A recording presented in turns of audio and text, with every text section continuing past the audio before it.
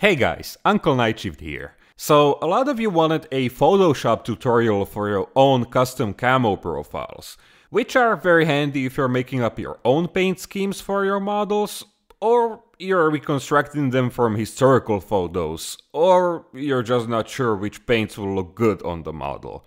So, here it is.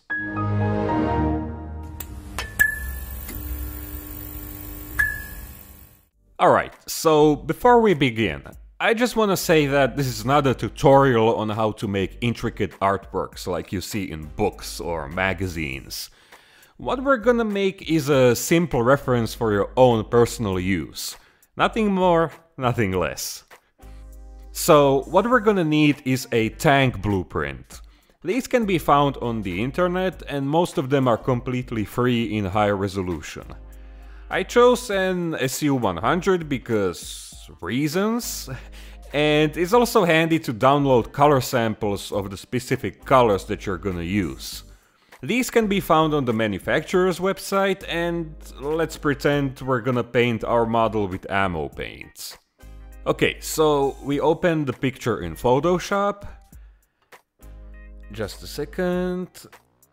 And then we import those color samples and put them somewhere in the corner so they won't get in our way.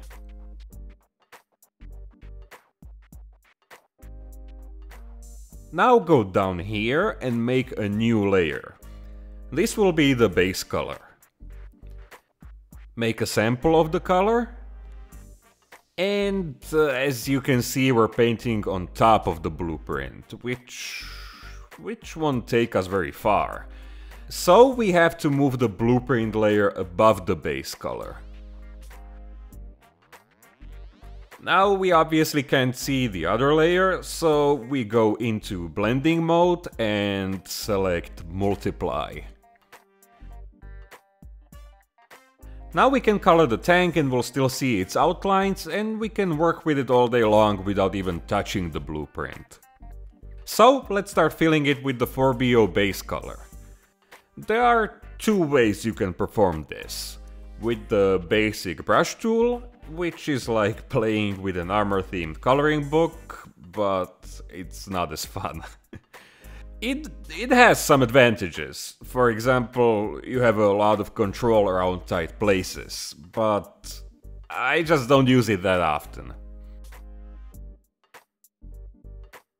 I prefer the pen tool, which creates points, which are then connected with paths, and this makes a vector outline which can be filled with color.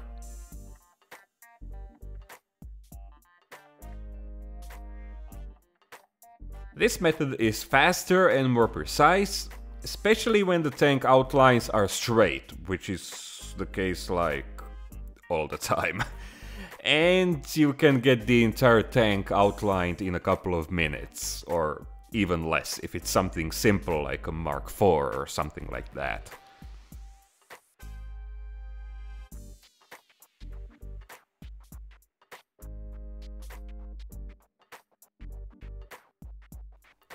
Obviously there will be a few round shapes, and these can be traced by adding extra anchor points, which allow you to make curved shapes. It takes a while to get used to, but once you get the hang of it, the pen tool is... well, it's a very clever tool.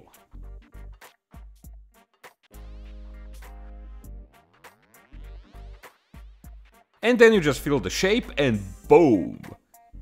Painting the wheels like this would be inconvenient, so here I always use the brush method, which gets the job done in one click, instead of shaping the path with 4 anchor points or making a circular path. But yeah, anyway. Now we have the base color done, so we can add another layer. Sample the next color, which will be the Russian Tan 7K, and we can start painting on top of the 4BO. Obviously we don't want to paint outside the tank, because erasing it would take a lot of time, so we go back to the 4BO layer and use the magic wand to select it.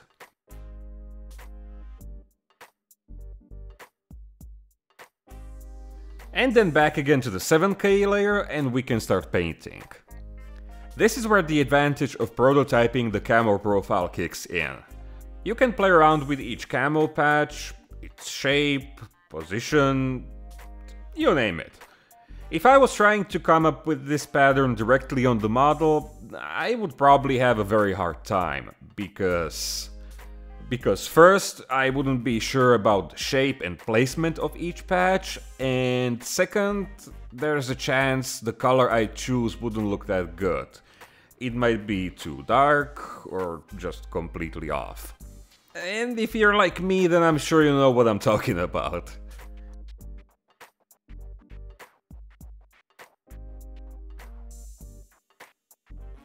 Okay, so now we can add the third color, which is 6K black-brown.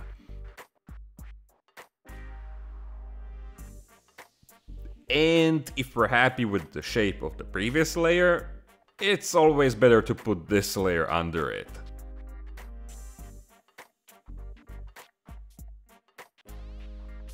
The process is now exactly the same, so I'm gonna get it done real fast so we can get to the final step.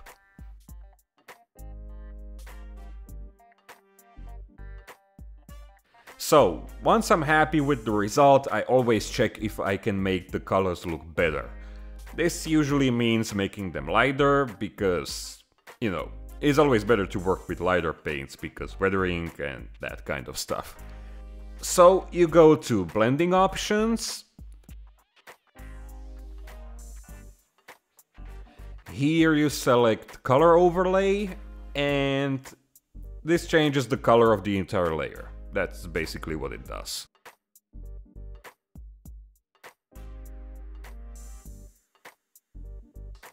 This way we can try how the model is gonna look if the paint is lighter, and not just that, but also if it's gonna look better if it's more saturated or more towards gray, and you can always check the difference. And then just do the same with the remaining layers. You probably already see the point why we are working with color samples from the actual paints we intend on using on the actual three-dimensional model. Because this way we'll know that, let's say, the 4BO is too dark out of the bottle, so I'll have to lighten it up. But I need to make sure to avoid using yellow, because that would make it too saturated. So instead I know I have to use light gray and sand. And also you can try how the markings will look. Like, is this too big? Too small? Does it look better at the front or towards the back? Again, super handy if you're making your own fictional camo, but also when you're reconstructing a color profile from a black and white photo. Because markings were not always white, and you can't always tell what color they were from a black and white picture. So this way you can try out different options and decide which one looks best and most plausible. What I'm trying to say is that the possibilities are pretty much endless, and the whole design your color profiles in Photoshop thing is extremely handy, and I'm gonna say it, it made my modeling life easier and my models better.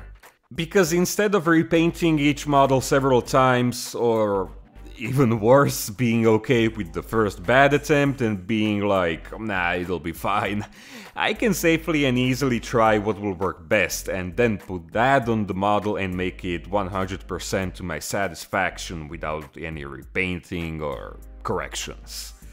Well, mostly. Anyway, I hope you found this video helpful or at least interesting to watch, and if you did, please give it a like and leave a comment. I almost forgot to mention that you obviously don't need to buy Photoshop for this, and there's a lot of free software which is just as good and completely free. I just use Photoshop for a lot of things, so I'm familiar with it, and yeah, anyway, thank you for watching, a big thank you to my patrons. And if you'd like to get more content like behind the scenes, almost daily updates, 1 week early ad-free videos, or some cool super HD professional photos, or just the option to chat with me through DMs, then consider joining them for as little as $1 a month.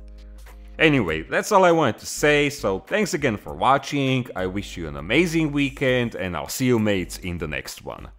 No bloopers today.